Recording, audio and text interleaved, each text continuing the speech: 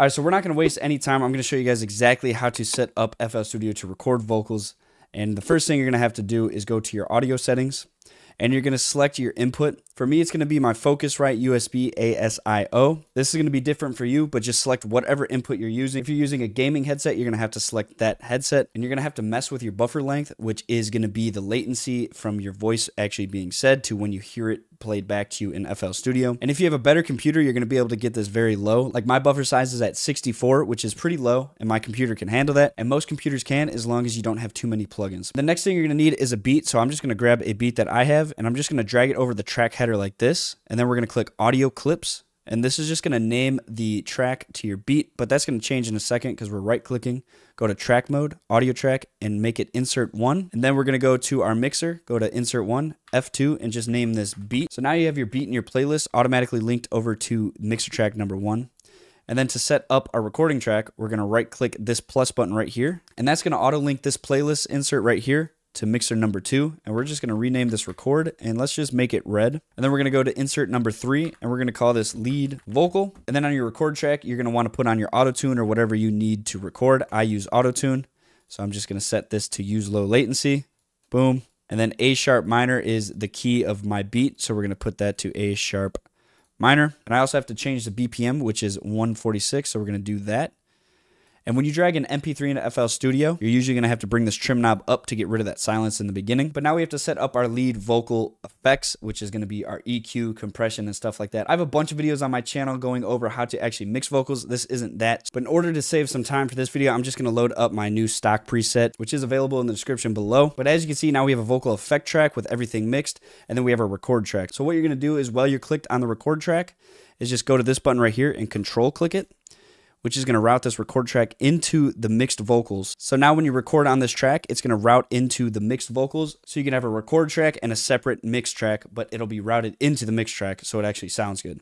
So let me show you guys what this actually sounds like. So first thing, you're going to have to go back into your playlist and select your input. Mine's going to be input number 1. Make sure you select the mono version. And then this button right here, you're just going to want to copy these settings. Pretty much always record with external input only. This will make sure you don't record with effects on, but instead it'll record your dry vocals.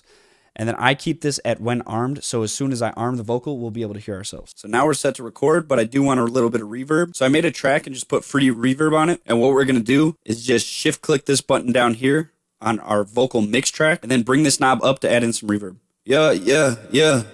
So now we have some reverb.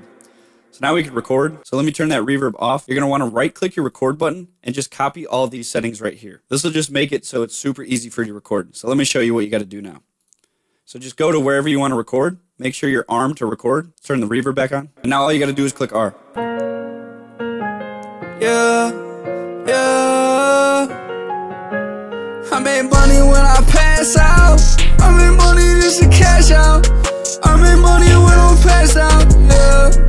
But now you're hearing me through my normal mic. And as you can see, since this is routed to mixer track number 2, it automatically routed it there. And then this record track is automatically going into your mixed vocals. So all you got to do is play it back. Yeah. I make money when I pass out. I make money just to cash out. I make money when I'm passed out. Yeah. And if you want to record again, just rearm it. Click R. And as you can see, it automatically makes a new track and groups it with the above track. And now if you wanted to do doubles or like a second take, you could just right click this record track and click clone. And we're just going to take off the grouped effects and automation clips and audio clips and patterns, all this stuff. And then you have record number 2. And then I want to drag this over just for organization. So I'm going to click Alt and left arrow, drag it over to record number 2. But before we do anything, we got to make sure we route it into the mixed vocals. So we're going to control click this button again. Boom. And then arm it. Yep. And we're all set. We could do some cool doubles right here or something. Yeah. I make money when I pass out. I make money just to cash out. Yeah. I make money when I'm passed out. Yeah. I make money all the time. I make money all the time. Then we can unarm this. Now, obviously, you would go through your song and actually make these takes a lot better and record over and over again. But this is just a basic idea on how to do it. So let me play this for you guys. Yeah. I make money when I pass out. I make money just to cash out. I make money when I'm passed out, yeah. I make money all the time, I make money all the time. So yeah, that is how you set up FL Studio to record vocals in the most simple way. I hope this helped. If it did, make sure you guys click the like button. And if you guys need any crazy artist presets, make sure to check the description below at quintonbobbin.com. I have presets for pretty much any artist. But I'll see you guys in the next video. Deuces.